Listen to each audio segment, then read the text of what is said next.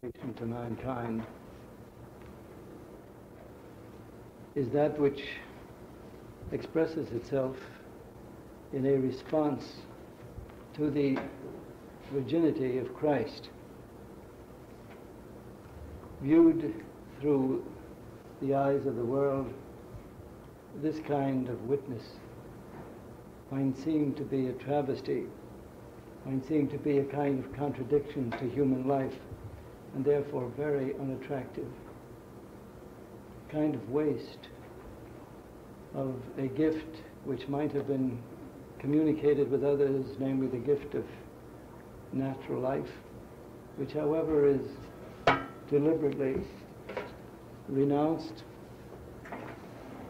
in favor of a fruitfulness of which the world has no knowledge, on the contrary, for which it has only ridicule because it does not understand it. And yet we dare to call this particular effect or result of divine revelation manifested most perfectly in the life of Christ.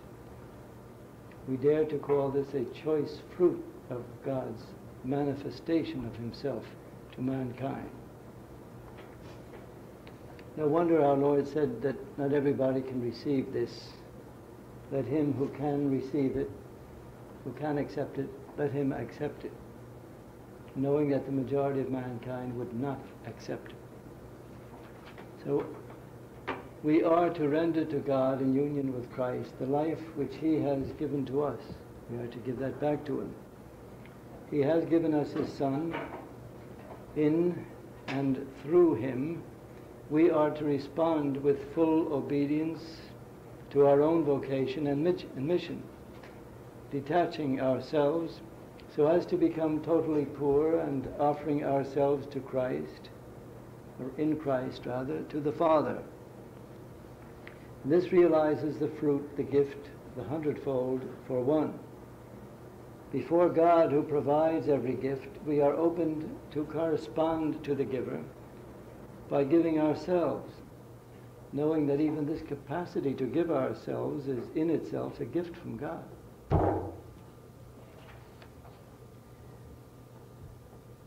Voluntary continence does not have the kind of place in the Old Testament which it has in the New, but it does have its roots, its origin in the Old Testament.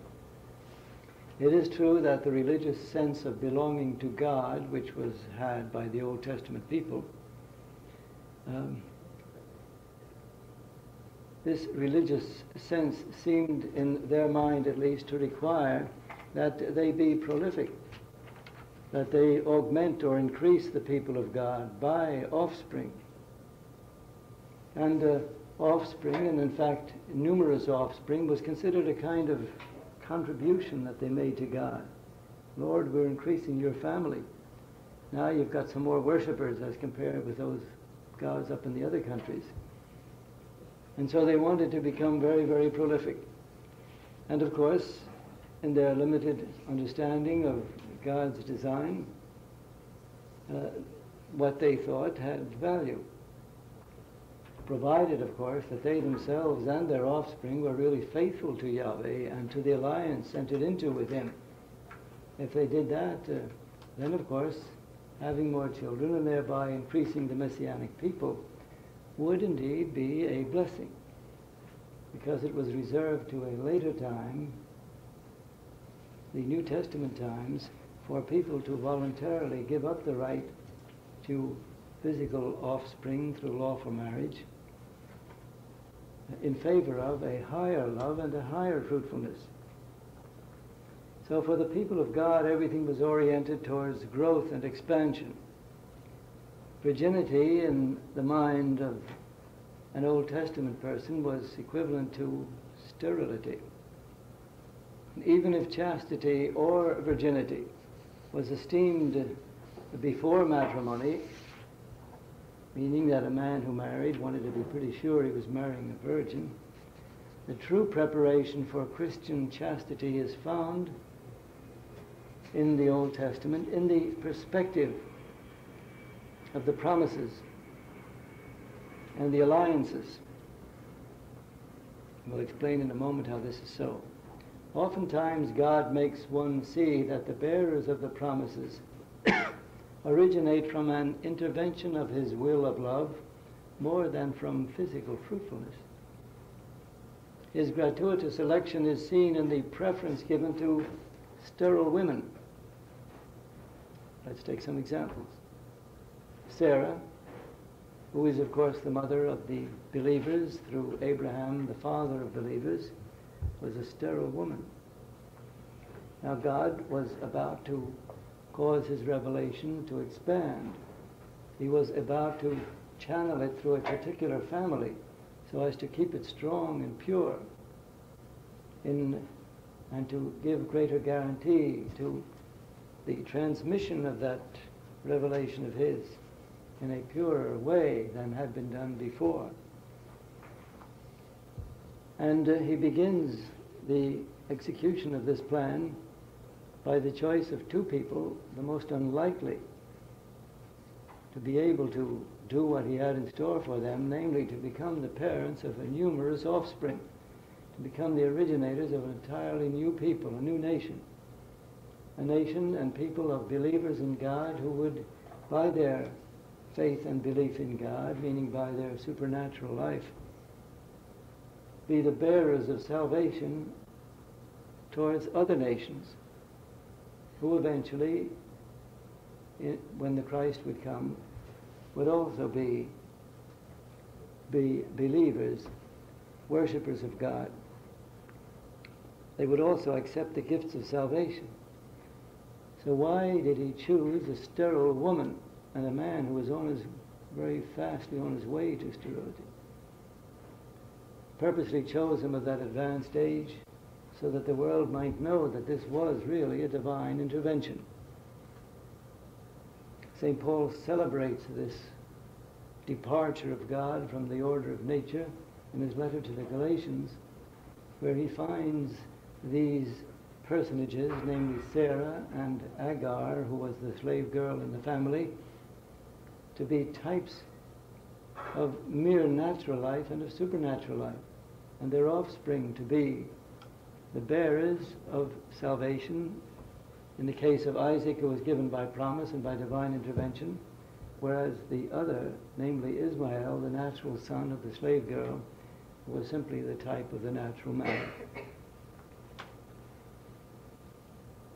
The reading and study of that epistle in this particular connection is a very interesting and beneficial. So then he did choose a sterile woman, namely Sarah, and by his divine power caused her to be with child, so as to show that there is a certain predilection for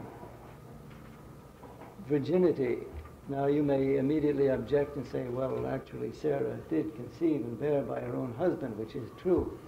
But the fact that he chose her only after she was sterile begins to be a foreshadowing, and that's the only point I'm making here, a foreshadowing of the greater predilection that God would eventually show for not merely the kind of virginity which comes through the accident of natural sterility, but through voluntary virginity, freely and lovingly accepted by the followers of his divine Son. There was the other example, of course, of the mother of Samuel, named Anna. As you know, her husband had another wife, of course, named Phinehah, and Phinehah was fruitful from the start. And every time she had a child, she liked to, pardon the expression, rub it in, to make Anna feel all the more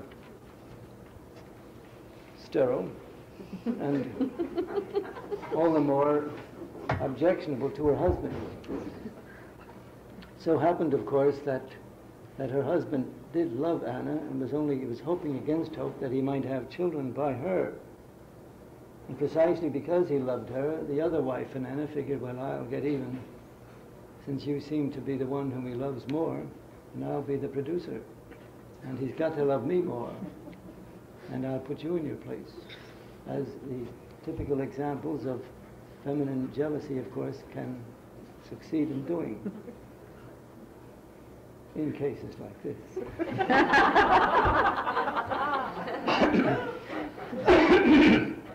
Excuse me. Well, you can read more about it in the first book of Samuel if you're interested. But the point is that he did choose Anna, and he heard her prayer for a son, which she promised to dedicate to God completely and fully, to place at his disposal, at his service, if he would deign to regard her lowliness, her humiliation, as it was considered in that time, and please give her a son. And of course, when the high priest, Eli, saw her and heard her, he thought that she was simply an emotional woman. She was all upset and that she had lost control. He began to let her know that this is pretty much what he thought was going on. And she told him not to make fun of her in her depression and her sorrow, that she was very sincere and that she longed for a son. And God willing, she would receive one, and of course she did. She received a son, and her shame, her disgrace was taken away, and she fulfilled her part of the promise. She dedicated her son Samuel to the Lord, and he was accepted by the Lord and was made one of the bearers of the messianic promises, one of those entrusted with God's word in the mission of salvation.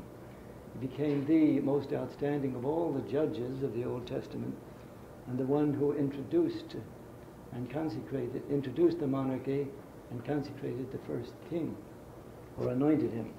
This was Samuel. You recall that in the temple, as he was sleeping, he heard a voice calling him, and he immediately responded, "Here I am, Lord."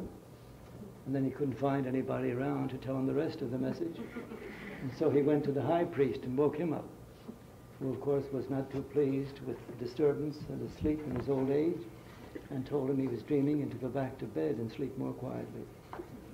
But after 3 times, the high priest realized there's something going on here, and found out, of course, that it was the Lord who was calling the young boy, the young man, and that God had some special design. And then the high priest got awfully curious, wanted to find out, when the Lord did communicate more to him, what he said. And if Samuel was hesitant to tell the high priest what he said, it was because it meant the punishment of the high priest and the extinction of his family, because of the sons he had, who were forever stealing the sacrifices brought to the temple and using them for their own support, taking the choice parts of the meat offerings and giving what was left, if they gave anything that was left, to the worship of Yahweh. So this young man had to tell Samuel the truth, or tell Eli the truth, namely that he'd better get himself ready because his days were numbered. But Samuel was the bearer of the messianic promises, and he was the son, by promise, by divine intervention, of an otherwise sterile woman named Anna, his mother, who became a type of the Virgin Mary, and whose canticle in the book of Samuel very much resembles the Magnificat after she received her son. Again, we think of Elizabeth, the mother of John the Baptist. Read the first chapter of St. Luke, and you see how Zachary and Elizabeth were far beyond the time of expectation. And though they prayed to God, and nevertheless, it seems that, well, we are not sure, the text doesn't make it that sure, and we can't be reading into the text. But as a priest, Zachary, of course, would have had to offer the kind of prayers which were intended for all the people, rather than just to be thinking of himself. But God heard the prayers of Zachary for all the people, namely the prayer that the Messiah might come, and at the same time rewarded his faith, his fidelity, and his longing to have offspring of his own by granting him a favor which turned out to be the fulfillment of 2 things: of his own personal and private desire or longing, namely for a son, for offspring, and also for the coming of the Messiah, because this offspring of his, called the Baptist, was to be the direct forerunner of the Messiah. And in fact, the Messiah would come in the high priest's own lifetime, and certainly the lifetime of his son, the precursor. Again, this was all part of the development, the unfolding of the divine plan, and another instance of divine intervention of a certain predilection, not for natural fertility, but for sterility, the presage, the forerunner, the overshadowing, forecast of true virginity and voluntary virginity, lived and accepted for love of God. There is, of course, the example of Jeremiah, who was single and led a celibate life. And the symbolic solitude of the judges had religious value of fruitfulness for the people, namely a certain solitude which they voluntarily accepted, not that they were not married, but after their marriage they were dedicated to this task to be performed. And of course it seems as though they were led pretty much of a solitary life. I don't think their wives thought so much of them. Again, merely a foreshadowing of what was to come later. Certainly the case of and we're talking here of Deborah and the prophetess Anna. Anna, of course, had been married, her husband died, and she was quite young, and she might very well have done all right by marrying again. But she chose to spend her time in the temple, spend her time doing good, and not to marry again. And she lived to see and to hold in her own arms the Messiah, the Christ, when he came to the temple to be presented. Certainly the case of John the Baptist, who was not married, who was the forerunner of Christ, the immediate, the one who pointed him out more immediately and directly, called him the Lamb of God who takes away the sins of the world. This tradition, which ends in the precursor, has had in all the prophets an intervention regarding the nuptials between God and his people. You recall that I mentioned the other evening, as an answer to a question that was raised, that the expression virgin daughter Sion was a name which it pleased God to give to his people, looked upon, regarded in this way, that he considered himself to have chosen this people, whom he regarded as a bride, as a spouse. And he would brook no opposition here. He wanted them to adore no other God but himself, in other words, to be joined to him alone. And of course there's no question of physical fertility here between husband and wife, because God is a pure spirit. So that he wanted them to be virginal in the sense of being spiritually united with him and only with him, through whom alone they could become spiritually fruitful and be the worthy transmitters of divine revelation of God's word. Here too you see how even in the Old Testament the notion of virginity, still unfulfilled in the way in which, of course, it was later destined to be fulfilled, but nevertheless casting its shadow in advance, advancing towards the day when voluntary virginity would receive its proper place and would be glorified by precursor of the Messiah, and especially by the God-man and his mother.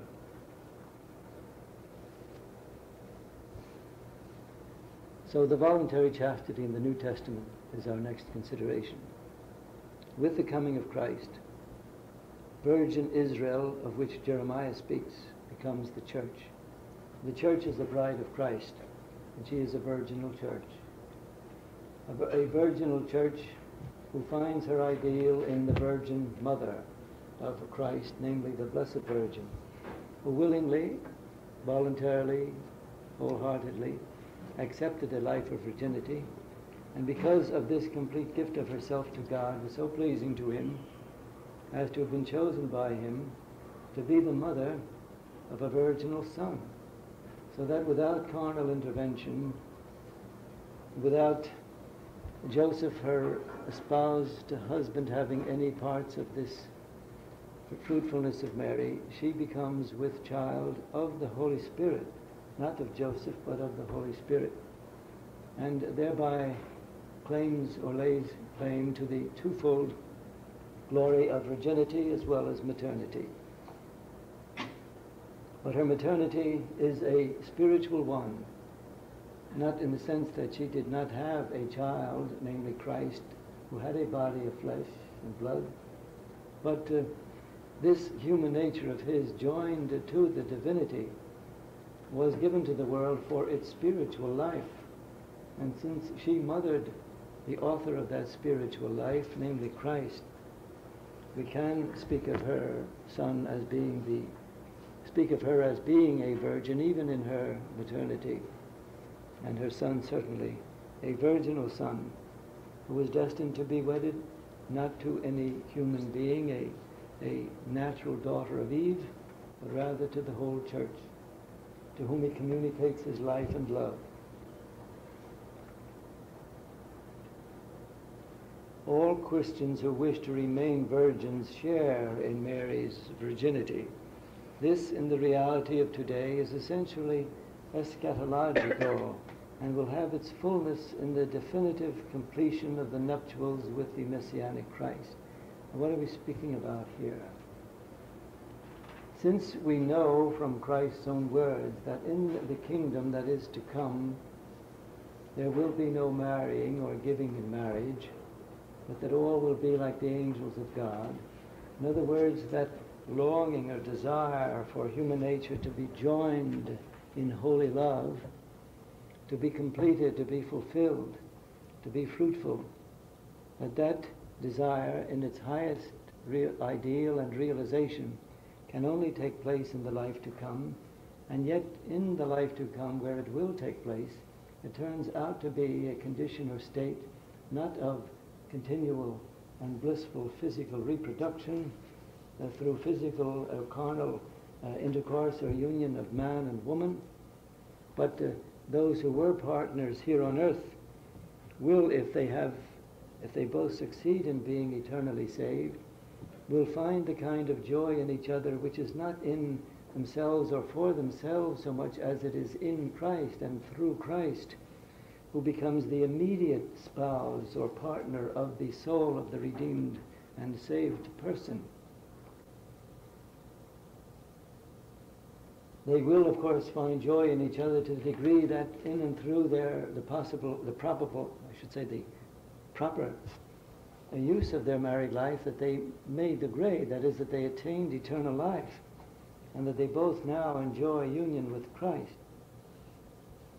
But in order to serve as a living witness or testimony to the fruitfulness, spiritual fruitfulness of Christ in his earthly life, and also to be a pledge of the spiritual fruitfulness, virginal fruitfulness in the life to come, it pleased Christ, first of all, to come in that condition himself, in the condition of virginity, and then to choose others through all ages of the church's existence and unto all ages, to choose others to whom he would communicate this same gift, divine gift, which he possessed in its fullness.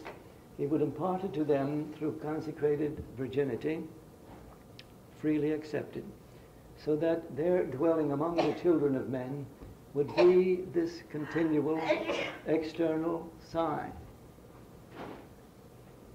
which extolled and continues to extol the virginity of Christ, which virginity they, the chosen people, consecrated people, perpetuate. At the same time would let the whole world know that in the life to come, this is the kind of union that is going to exist, a union that will be blissful, that will be fruitful, that will be rooted and in love, and also will find its fruition in love, but not in the earthly sense. Therefore, in the sense in which Christ explains, in the sense which you yourselves already witness to by your lives of virginity. With this difference, however, that the difficulties, the hardships, and the gradual developing union with Christ already granted to you here will, of course, reach its perfection and fullness in the life to come. Now, this requires faith. It's the daily test of your faith and of your love. And let it not be the kind of love that is charged with selfishness, and that for less than supernatural reasons would finally reach the conclusion of just gritting your teeth and bearing it, that would be quite unworthy of a person who has been called to the free and loving union with Christ through freely accepted virginity. Let it be a joyful thing. Let it be one that is knowledgeable, knows what it has done, what he or she has done and why they have done it, and to be joyful and happy about it, though it does and always will imply sacrifice. Perhaps married life never seems more attractive, at least in its ideal state, than it does after a person has taken the vow of chastity. That's interesting enough. Young students and seminarians, when studying about marriage, because of having to be knowledgeable, when they lead others or teach others, begin to think, oh my, that's really magnificent. That's absolutely wonderful, blissful. Whatever made me in my less sane moments, or in my youthful ignorance, rush in where angels fear to tread,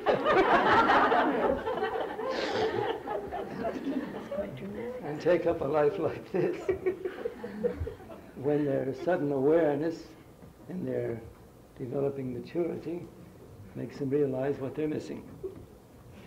And yet, of course, if they persevere in their vocation and become to know through the grace that is given to them what the differences are, and that what they have done was done freely, and now, of course, confronts them again to be confirmed as another free act each time that they may be tempted to look on the other side of the fence where this other kind of life is lived. They need to renew and to confirm that free act of acceptance year by year, if not day by day, or as often as they become particularly conscious or aware of it.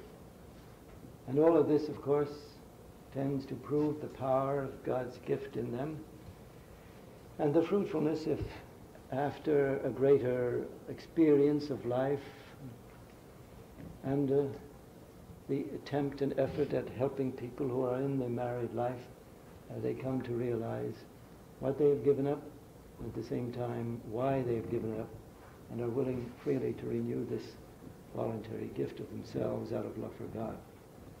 Then it becomes truly fruitful in them, and it beautifies them, makes them fruitful for very, very much good among those whom they serve.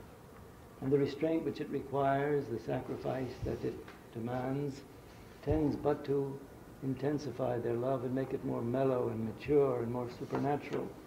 And again, I repeat, more fruitful for supernatural good. At the same time, that the relish and the enjoyment, even spiritual, of course, enjoyment of the close personal union with Christ begins to be perceived by them, so that their loneliness is dispelled, and they realize that this is for real, this is for good, this is a real life, this is fulfillment. Since we hear so much about fulfillment in our days, as though there's only one way in which it could be accomplished, and Christ must have failed quite miserably, because he came and went unfulfilled, judged according to the standards of what we've been hearing about. That brings us, of course, to the chastity of the missionaries themselves. Well, really, in speaking about, or just referring to seminarians, we're actually including you, because it's not just seminarians. We're not just male religious of whom this is required. It is the gift that is given to you. Rather than think of it as something that's required of us, sacrifice made by us, which of course it is also that. And let's look upon the more dominant factor involved in this kind of condition or state of life, namely the privilege which it involves, the privilege which it expresses, that among the millions of men, love. And it was not dependent upon this or that requirement through education, or perhaps physical attraction, or whatever else may be your natural or your natural endowments, but rather his own free choice, his gift, in which he singled you out, in which he expected a very abundant return of love and of fruitfulness to be given to you as a result of this exchange of love through voluntary chastity. That this voluntary chastity will continue in the world, you can be certain. Christ will perpetuate it in the church. Whether it is to be perpetuated by some who, having received this gift, have now abandoned it, that of course is what they in their human mind and will have decided to do, and that is up to them. But that if it's rejected by some, it will be picked up by others. Again, I say you can be sure. Well, it has been offered to you and you have accepted it, and let it be an acceptance for life. Let it never be a mere temporary one, as if to say, well, Lord, I tried it out, but this fulfillment bit that being talked about seems so much more attractive, and so let's settle it, Lord. Let's get a divorce.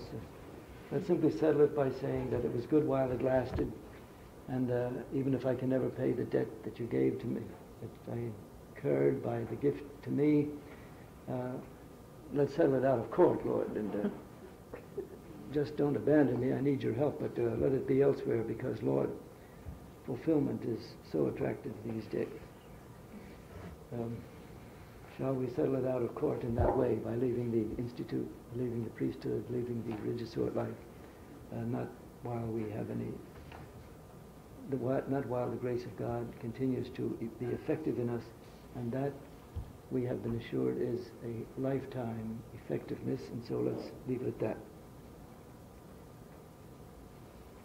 Now you know, of course, from your experience thus far, that this particular life of virginity has been fruitful.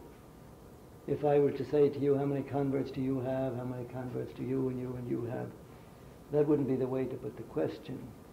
We might become quite complacent there and attribute to ourselves things that we must attribute to God. In God's eyes, the one who perhaps may never have had a convert in the sense of having instructed someone and brought them to baptism, some of you may or may not have that experience. Others have had it, and thank God they have, perhaps in numerous cases. But your fruitfulness as an apostle is not just to be gauged in terms like that, because remember, your priesthood is the dispositive priesthood. It means attracting people, leading them on, and bringing them, I would say, to the doorstep of the church, or turning them over to the priest, or in the varied kinds of ways in which this supernatural influence is made effective in those who come in contact with you. We can't fully gauge that. We can't simply take statistics here and use a contometer or any other kind of device to see what the score is. This is bound up in faith and in mystery. You can be sure of this through faith, that it is fruitful, that it is abundantly fruitful, especially if you're thoroughly sincere about it and you're wholehearted about it. That is sufficient guarantee that it is, has been, and will be fruitful in terms of leading others to God, of communicating supernatural life in hidden ways and perhaps at times in more open ways. But whether hidden or open, the fact that it's fruitful is what counts, and of this you have the assurance, and your faith teaches you that it is so, and we need no more guarantee than that. So you are completed, you are fulfilled then in ways in which mere flesh and blood cannot be fulfilled. What is more, the natural offspring of natural parents, while they bring them joy in their childhood, especially if these children were willed, were wanted, and if sacrifice was made in the rearing of them, which is holy in itself and pleasing to God, yet how often the offspring bring sorrow to their parents by deviating from the faith and doing things which the parents feel so badly about, beyond the parents' control, because we'll say they raised them well and did right by them, and yet they're caused a heartbreak because of what the children do. We, of course, are spared that because those who are the children of our spiritual union, meaning the spiritual life that has been communicated, is in itself spiritual fertility, and it brings us joy, it brings us gladness through this personal union with Christ. Many a person, a married man and woman, has been heartbroken by their children to whom they have been instrumental in bringing the faith, only to see them abandon it, even abandon religious life if they have called and have been called to that and have brought honor to the family, and then suddenly disgrace to the family. Many a man and woman, a married man and woman, have had this sorrow in their old age, after having had the joy of seeing a boy stand at God's altar and offer Mass, having been filled or thrilled even with that kind of joy, they now see him leaving the priesthood and bringing their old age or their gray hairs down into the grave in sorrow because of what they've done, after having been called to so exalted a state. And that's happening more and more.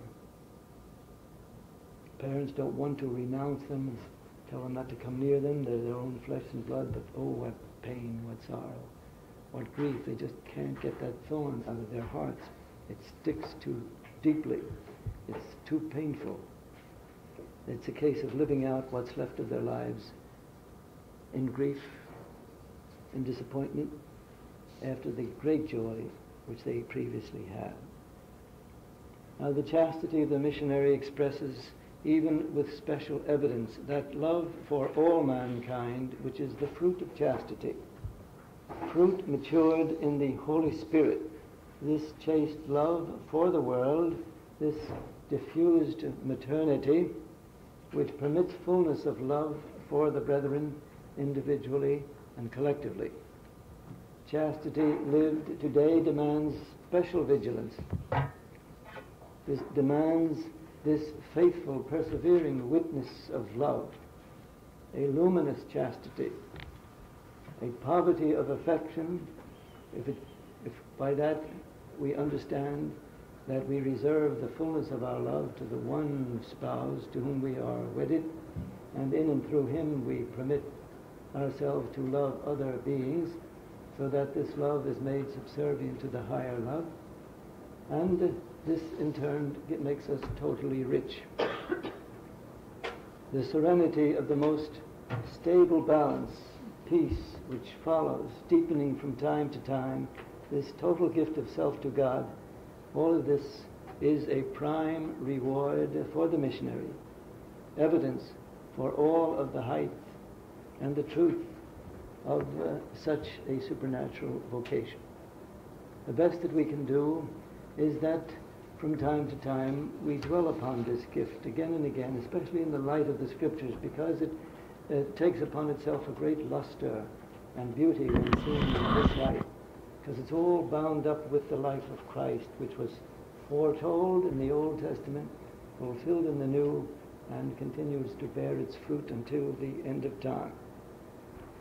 Certainly the daily reception of the Holy Eucharist and the moments after communion are an excellent time of renewing your profession, renewing your dedication of life through your vow and promises, renewed intellectually, that is knowingly, willingly, and more perfectly and sincerely day by day, so that what seemed attractive at first and now perhaps through the years has become somewhat more difficult in the sense of the wear and tear of this kind of life, at times seeming lonely, that it nevertheless has become more ripe and more mature, more attractive to God, even if perhaps less enthusiastic in the sense of emotional enthusiasm, perhaps devoid of that kind of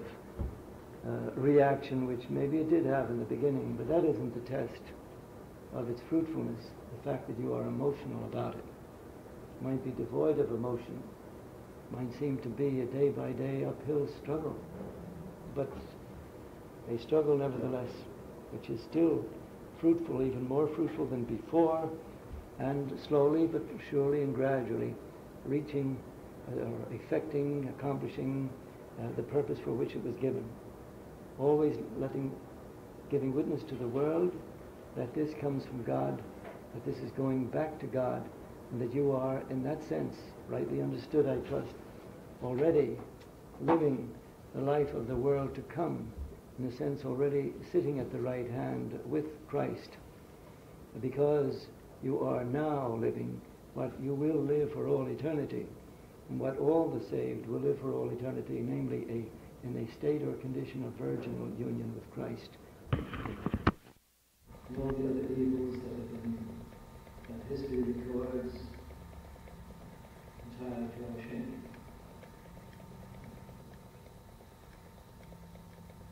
Man lost perspective. He lost his way. These material things became like an end in themselves, and so he was living only for them. And yet they couldn't give him the happiness that he really sought, because having a spiritual soul, it can never be satisfied by material things. He became disquieted. To worship himself, to be a God to himself, couldn't satisfy, because by nature he's dependent, and this nature of ours wants something higher to be joined to. But he turns back upon God, and of course, found only to direct itself to it all.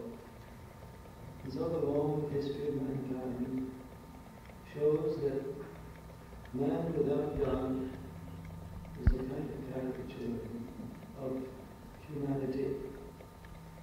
That he is simply a human being reversed.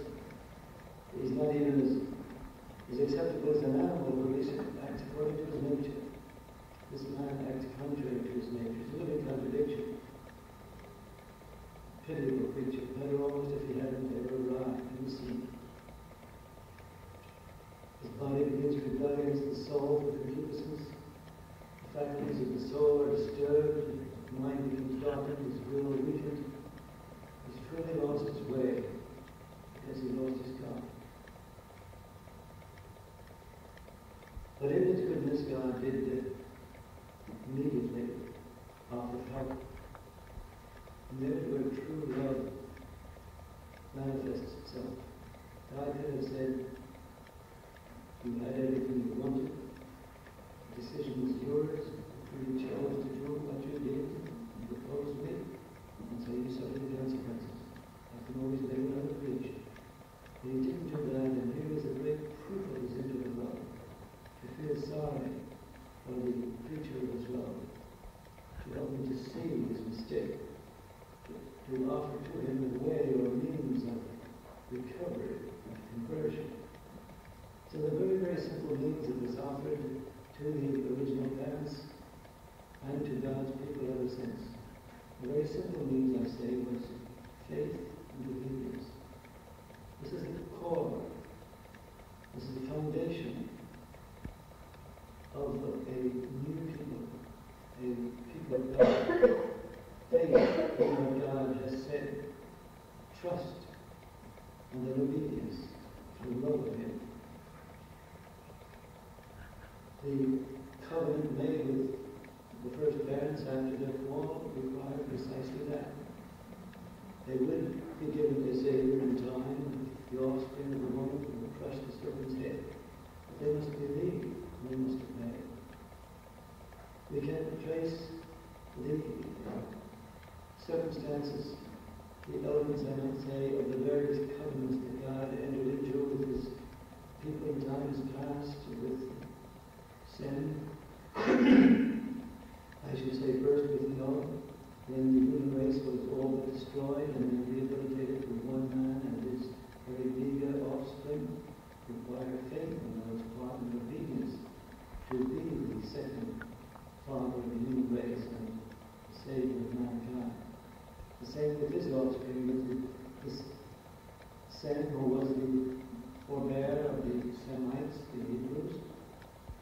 The same with Abraham. Leave your father's house, go to the place that I'll show you. What place? Where? You have to believe it. I will show you. And you have to wait.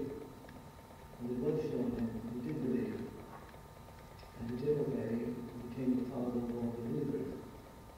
Even when the great promise made to him that he would have offspring as numerous as the sands of the sea, or the stars of the heavens, and he actually had only one son by his wife Sarah, and he was told to sacrifice him.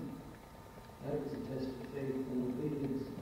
He survived the test and was confirmed in his office of Father of all believers, in whom all the nations of the earth would be blessed. And so we can find the same pattern revealing itself more and more clearly, and the covenant made with repeated rather to the descendants of Abraham, and finally to Moses and the people of Mount Sinai, who were to believe in the one God, to do his will, and he would be their Savior, their deliverer, no matter how mighty or more powerful their enemies.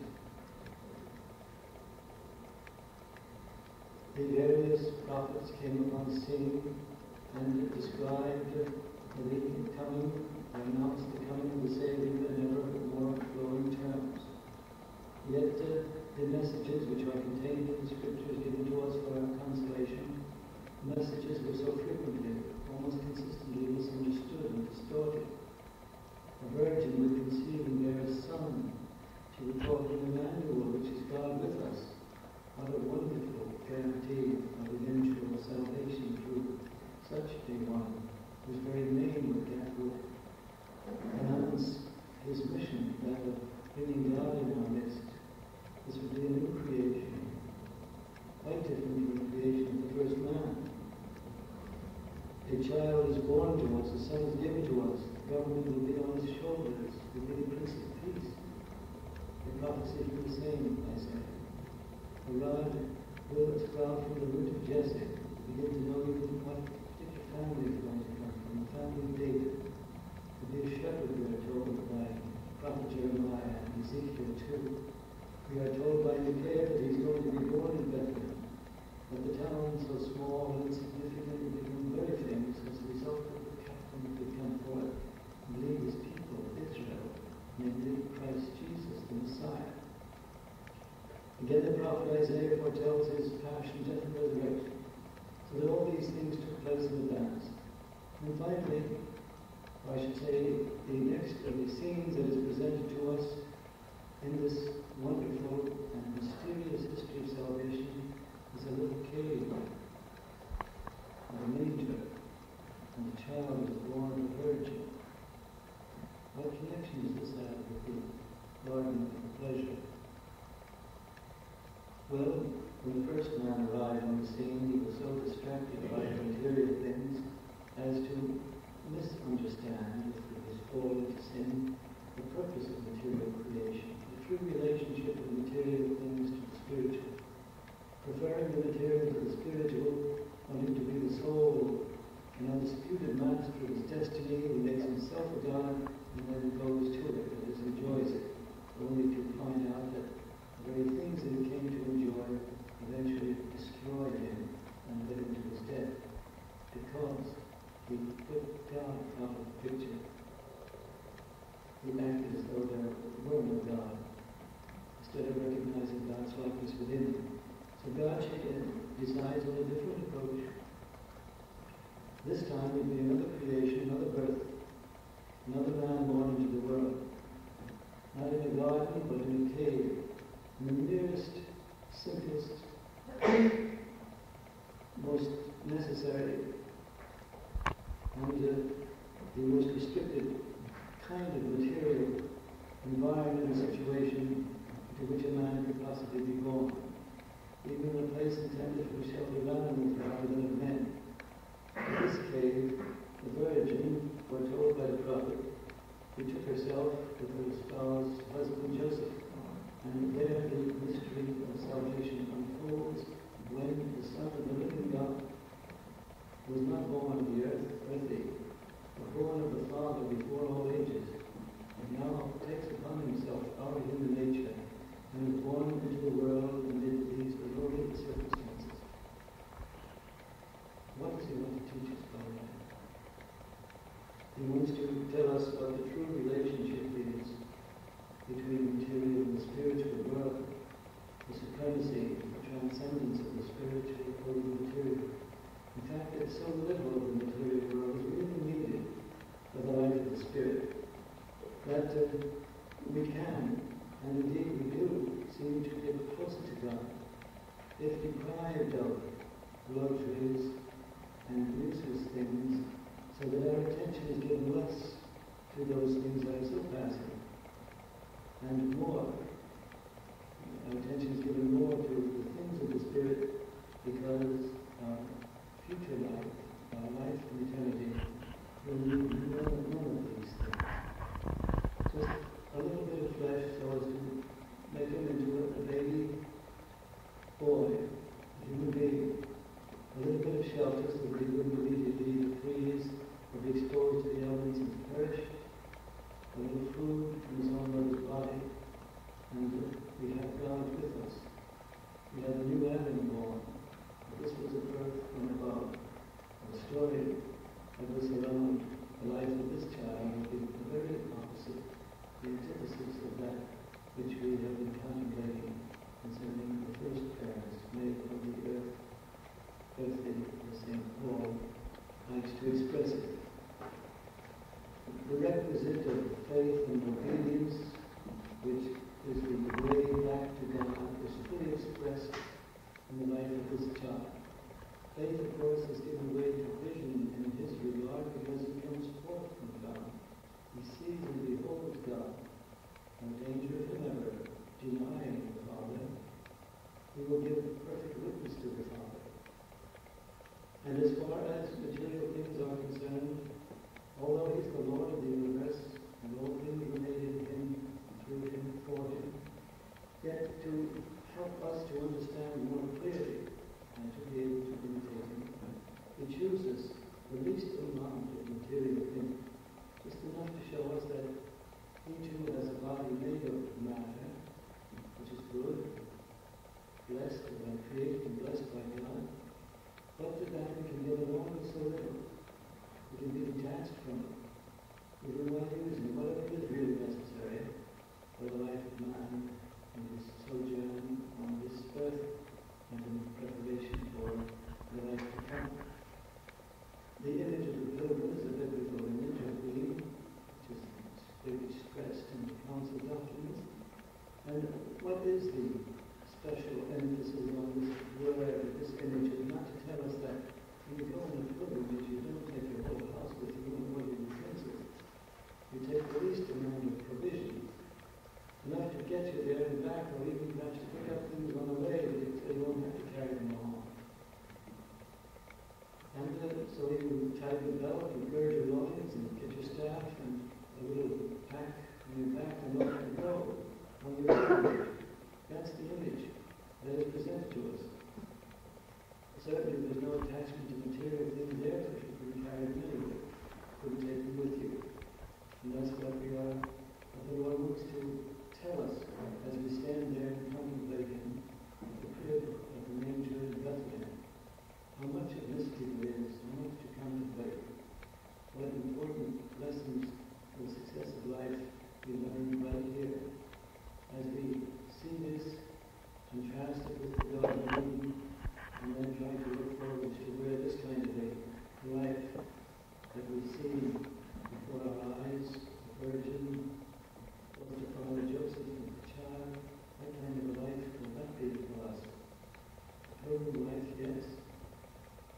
The only kind of life that will lead us back to the Father and cause God to live in us and with us again.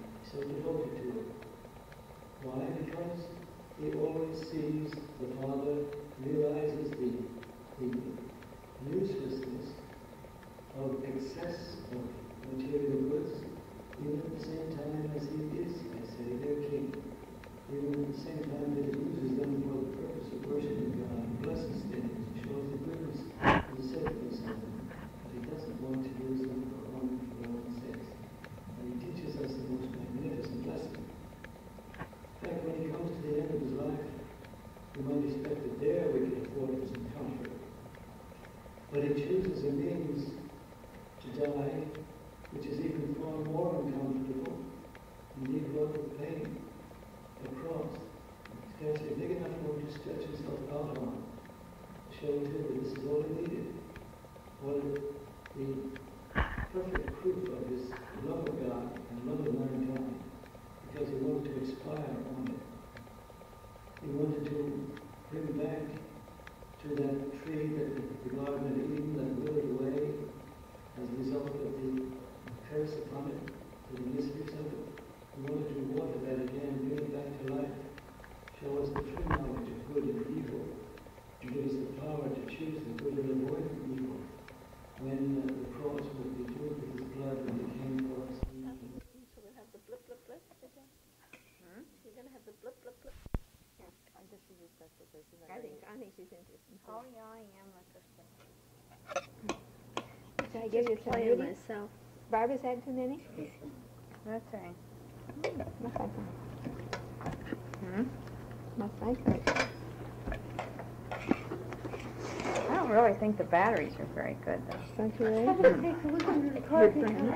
Yeah. Yeah, say something quick, Irene. Nobody else. I got it Wait turned for us on to say now. something before you turn it on. Huh? You'll miss it by that time. Oh, no, I think you'll say it over again. Oh, heavens. If you want to say it over again, that'll... Say it over again. This is kale. Anybody want any kale? Yes, thank you. Shelley, your boyfriend, Mr. Belfiore, called up today. He'd like a history of the will of Cortona.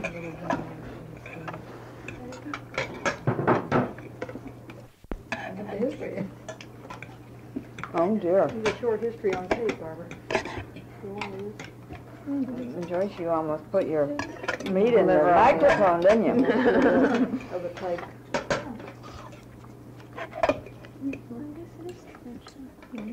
Do we go to the CCD class tonight?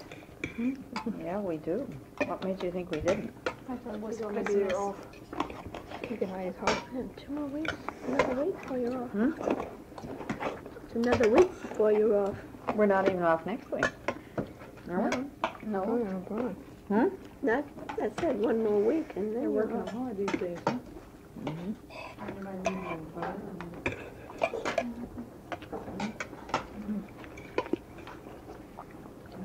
Katie, you can't be so cold that you can't say anything. Talking.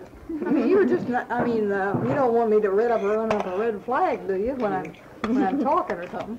Well, no, but you haven't started any controversial subject. She's really Put that thing under the table. She did that. The controversial subject is that she's cold. Well, I She wanted wanted some some. wine. I was told I couldn't have it, so. She said she wanted to hand the in service. effect, Maybe some other in the family in there that you have, if you want to look for. that would be so good. I better stay here. Yeah, you better stay here. Is that turned on? Do we have anything to talk about you, Katie? Well, I know. I have. It depends on who's supposed to listen. Who's it for? I called up the Who's it dean. for? I'm just practicing. Oh, she's gonna erase them. She's going to erase it. That's my saying that. She didn't say that. Y'all probably won't say anything. She thinks I'm going to erase it. Catherine, tell us how did you spend your day?